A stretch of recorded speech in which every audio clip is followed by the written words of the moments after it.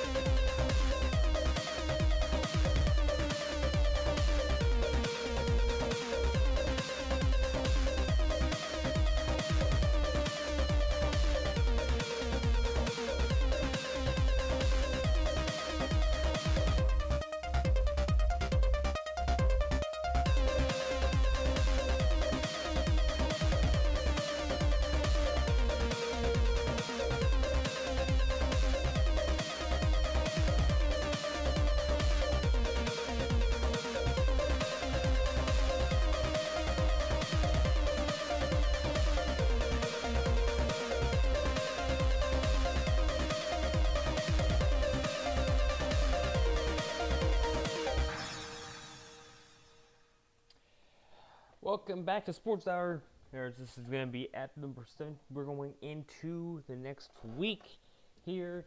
Week 7 is complete. It is now week 8. However, week 7 was one of the most crazy weeks of them all. Panthers ended up scoring the most amount of points any team has ever scored.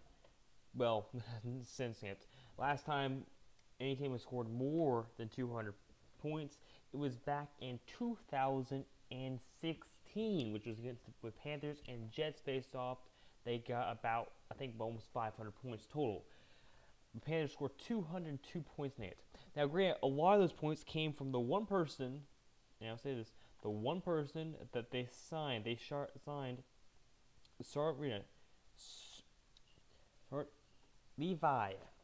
Livva. As a point guard, also, she has been possibly changed to a defensive backs. They're going to look at that. And the thing is, she is 12. She just hit the age of being allowed to be put into the league. She was signed for $8,000 a year as a rookie. As you can see, there's 8 rookies currently on the Panthers team right now,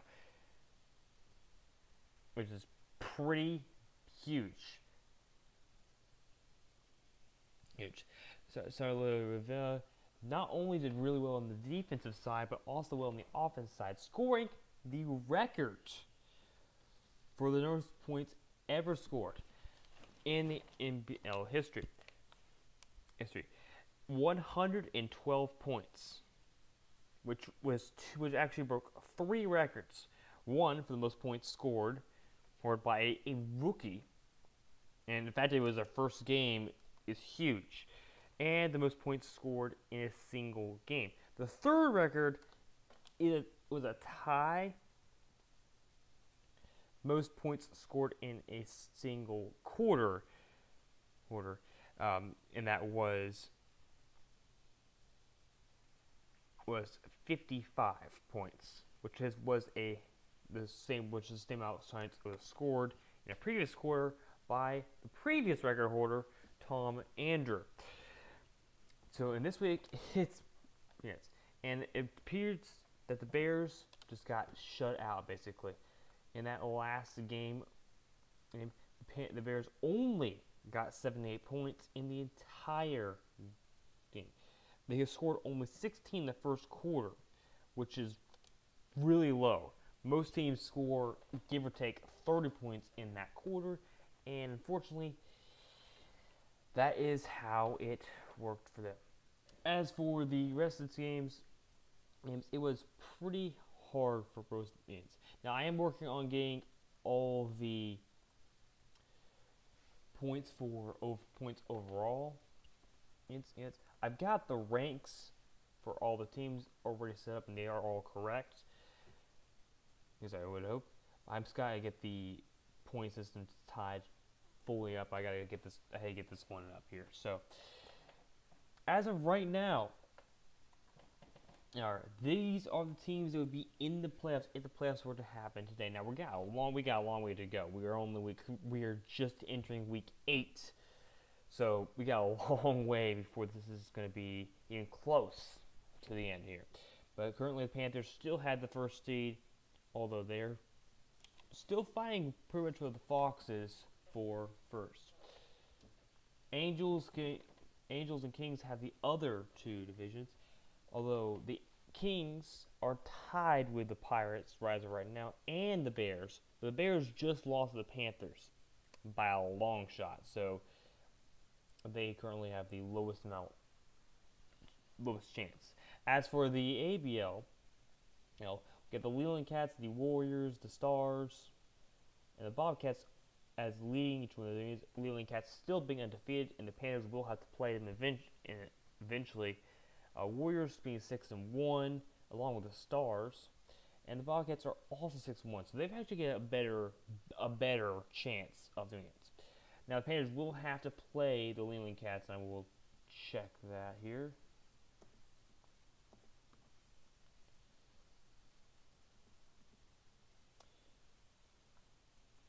Let's do this.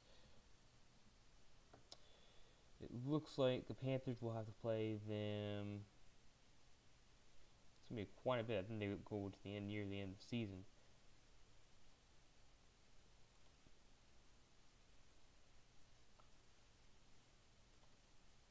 Yeah, it's the Panthers that play them in week 15 at 5 o'clock on Flame, which will most likely be the game of the week. Of course, the Leland Cats already have plenty of games of the week, so that's not a big deal.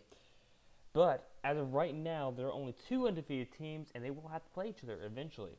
If they both happen to be undefeated at that point. Alright. Meanwhile, the penalties. Panthers still have the least number of penalties. They got 1 penalty in that game against the Bears. The Bears, however, did have a ton of penalties in that game. They had 7 penalties, which is not terrible for most teams.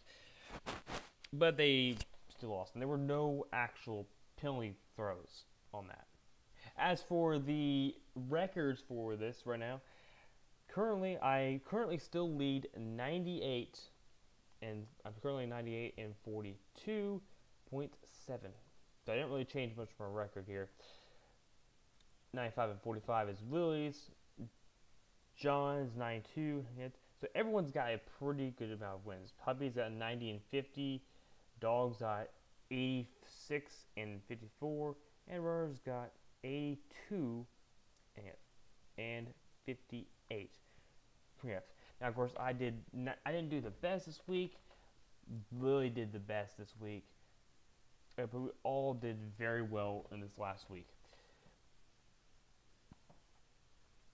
Right now, for the divisions, currently, it is showing right now, no teams are eliminated or on the block or anything. However, I will say there's a few teams right now. The Cardinals are pretty close to losing it. The Indians, the Falcons, who actually are 1-6 right now, I'm pretty sure. They won this week, didn't they? Move back, I gotta make sure that's right. Falcons.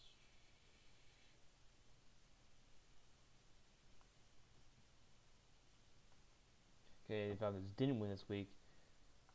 Or last week. Okay, maybe I'm wrong about that. I thought the Falcons had won again. There was a team that did win this week, and the Colts charge. I'm sure someone did. Someone won.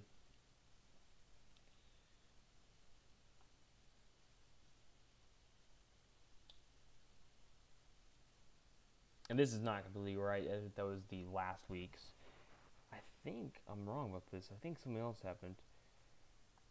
I'm pretty sure that the Falcons actually won their game. No, they lost.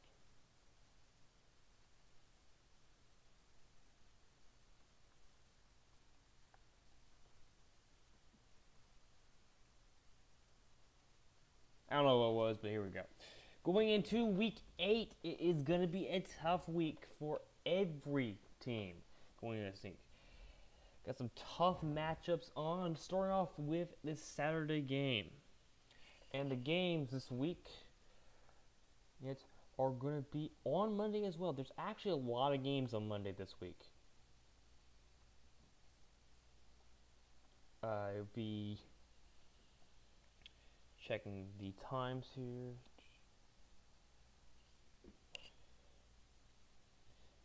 We have one at 11 o'clock on Monday and one at pretty late 3 o'clock on Monday, which is huge. We got a lot of things going on for that week. Okay. Now there's 4 games on Monday. Is that right? 4 games on Monday?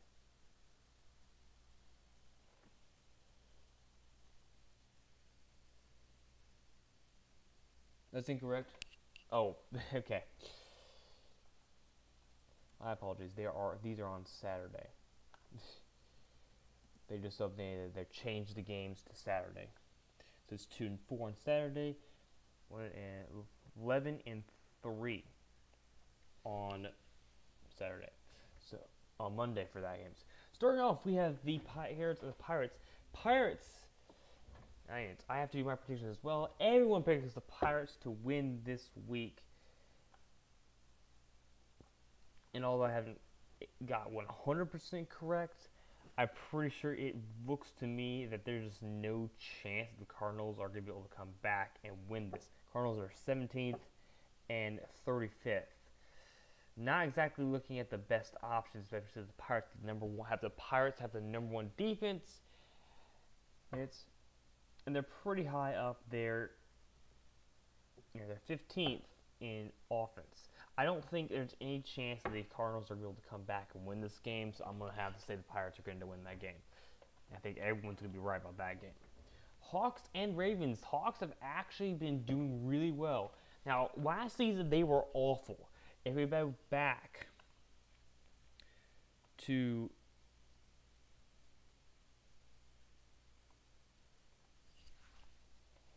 their season,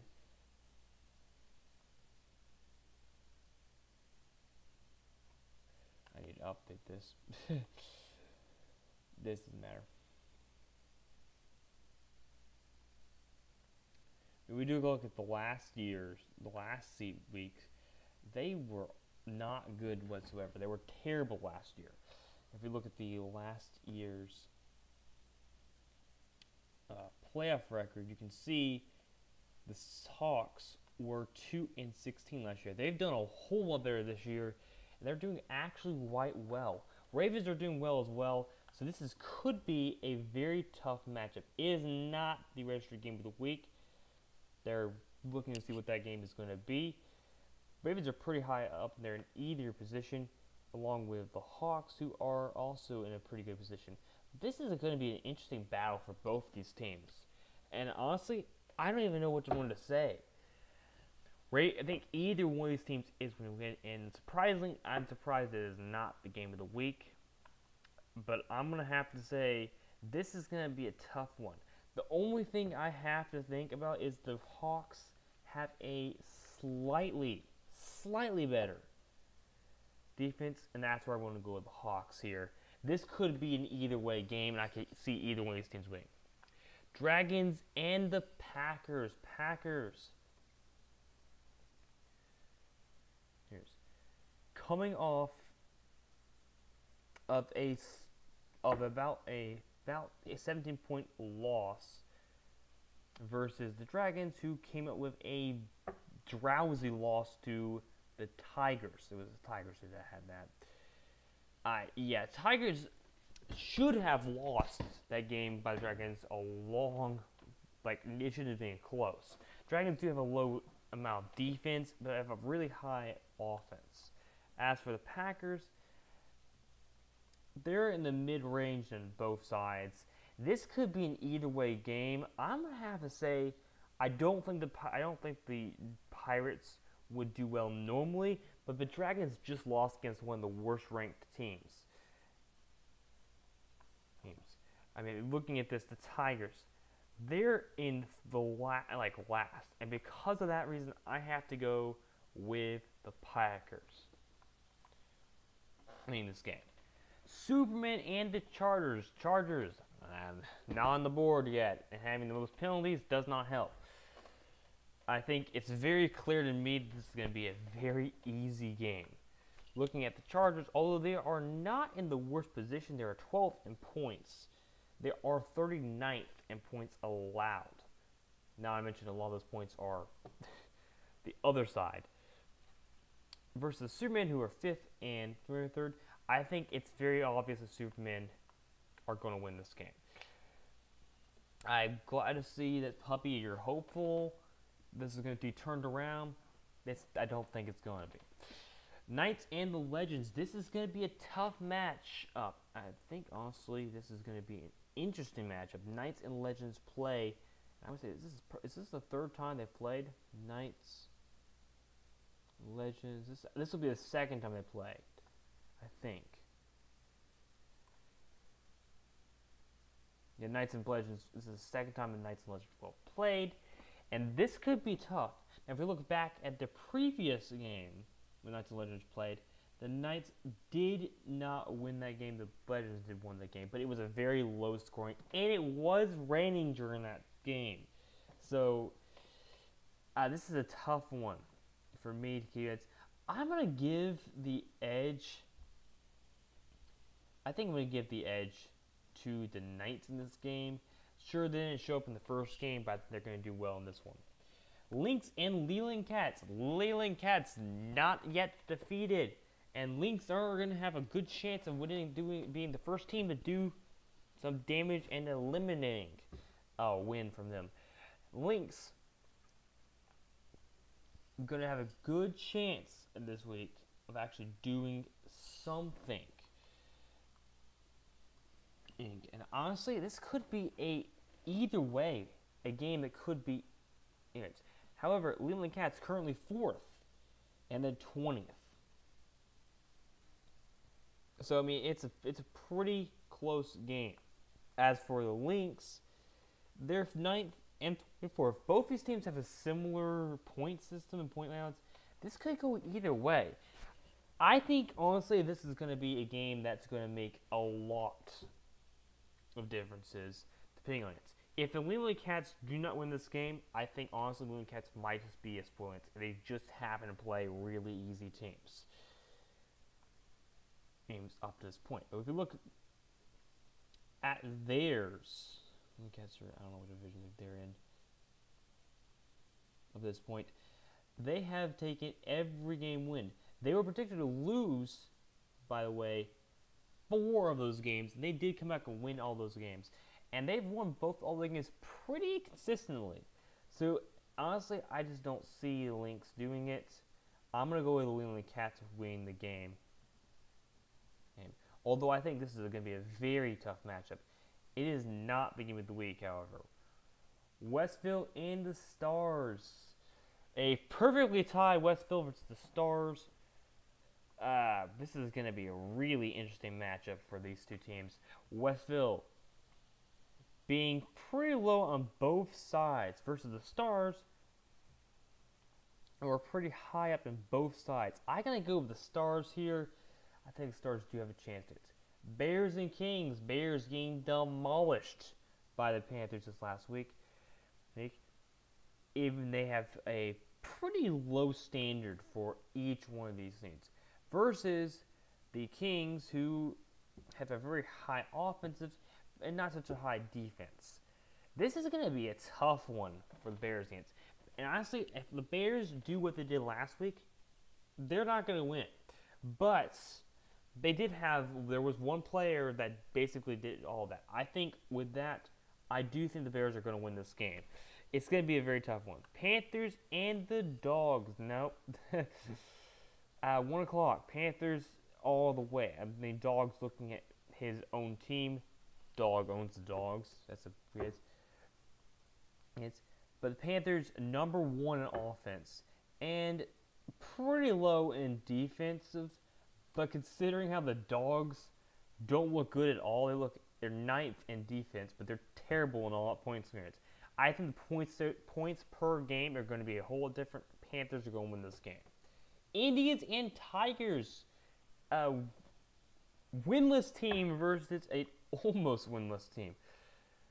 Yeah, Tigers, as of right now, are actually like in the bottom 5 of all those things.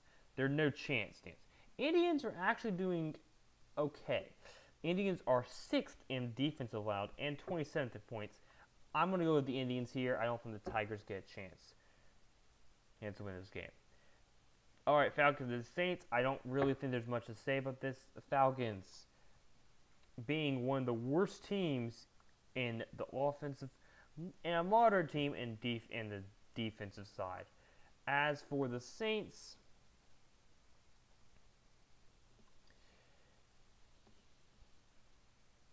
the Saints here are 31st and then 14th. Both these teams offer really good chances, but I just don't see the Falcons doing what they need to do to win this game. I'm going to go with the Saints. All right, Tex and Browns. Tex coming off a win. Browns coming off another loss. Browns being pretty low on both sides. As for the Tex, they're pretty high on both sides. Tex are okay; they're higher than the Browns, anyways, but not by much. I have to say the offense is going to be the one that takes it. I think in the end, I'm going to go with the Tigers winning this game. All right, now the Bobcats and the Otters. The Otters did lose this last week. Not a big deal, though. They are 2nd in defensive points and 30th in points allowed and points scored. Yeah, Bobcats in this context are 4th in defensive allowed and 20th. I think, honestly, the Otters are going to have a hard time winning this game, and I'm going to go with the Bobcats winning this game. 8th in the Jets. Said it right at the time. The 8th currently being 18th and 29th in their 18th offense and 29th defense versus the Jets, who actually have done off a pretty games, being 5th in points scored and only 28th. This is going to be a tough one. And it is not the game of the week either, but goodness, I'm going to go with the Jets here. I think this is going to be a very interesting game. All right, we got the nice little Colts, who at this point are doing 25th and 36th, versus the Dolphins, who actually have done really well recently. They're actually the exact opposite, basically, though. This is going to be a tough one. I'm going to go with the Dolphins winning the games here. Beagles and UNC. And we have this is currently the pending game of the week. No, it's not. It's actually very close, though. The current game of the week is the Lions and the Warriors, which honestly I think is very reasonable. The pending win of the week for the Bengals and the Knights, UNC, both these teams are actually a pretty good position. Bengals being 3rd and then 31st versus UNC, who is basically the exact opposite. I have to go with the Bengals winning this game, but could be either game. We'll come back to the game of the week. Werewolves and Lightning could have also easily been the game of the week. The Werewolves being 28th and 35th. Not exactly impressing anyone right now. Lightning being 11th and dead last. None of those teams are being very impressive as of right now. Yeah, this is going to be a very tough one, and for me, because of the Lightning being so low, I'm going to have to go with the Werewolves winning this game. Foxes and the Giants. I think this is the second time they will have played. Foxes being very high up, being 6th and 7th versus the Giants, who are very low. I don't think there's any question here. I think the Falcons win this game. Sure runner, go with the Giants. Bulldogs and the Angels. This could be a absolute blowout for both these teams. And honestly, I see no reason to say that the Angels will not win this game. Angels being 10th and 21st versus the Bulldogs, who in this context are doing better in defense but not doing well in offense. I think could be an either way game. I'm gonna go with my gut, with the actual underdog here, and say the Bulldogs will win that game. But it's back to the Lions and the Warriors game. The Lions being 19th and it's versus the Warriors, who are 2nd and 35th. This is actually going to be a very tough game, knowing that the Warriors score the second most amount of points and didn't have a 200-point game, but they allow about the same amount of points. And as for the Lions are doing nearly the same thing. And honestly, this could be an either way game. I have to say, this could easily be a coin flip for me. And I'm going to say, I'm going to go with the Warriors winning this game week, but this could easily be the other way around. All right, finally, before we get done here, there is one other thing I like to announce off of this. Yes, next season, we're doing something that we have never done before, and it is the best 32.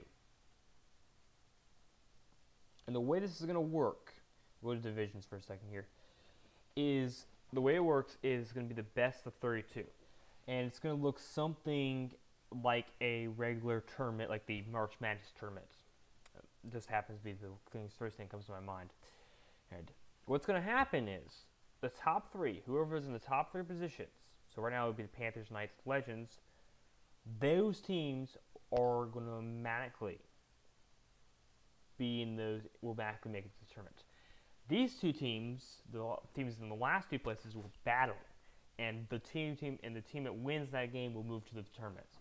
So it's going to look something like a March Madness tournament.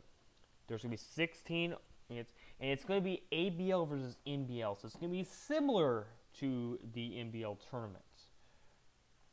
But the way it's going to work is 4 of each of the divisions are going to make it in.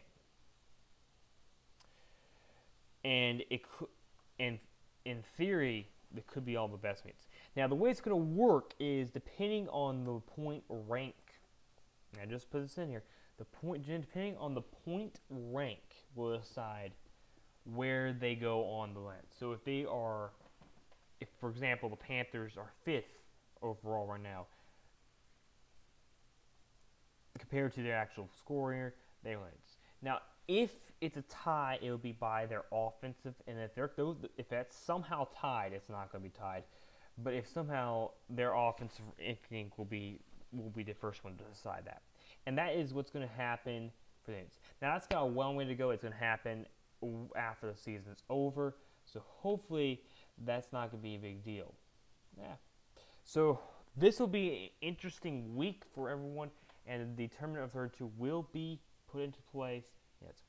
Anyways, thank you guys for watching Sports Hour, and I will see you guys in the next video. I'm going to try to get these out as soon as I can. They're currently going to be a little bit later, so I'm hoping to get them out by midnight on Tuesday. Hey, thank you guys for watching, and I'll see you guys in the next video. Don't forget to keep your game on, and if you want to keep control of the team, you have until the 9th week, so you only have 2 weeks left.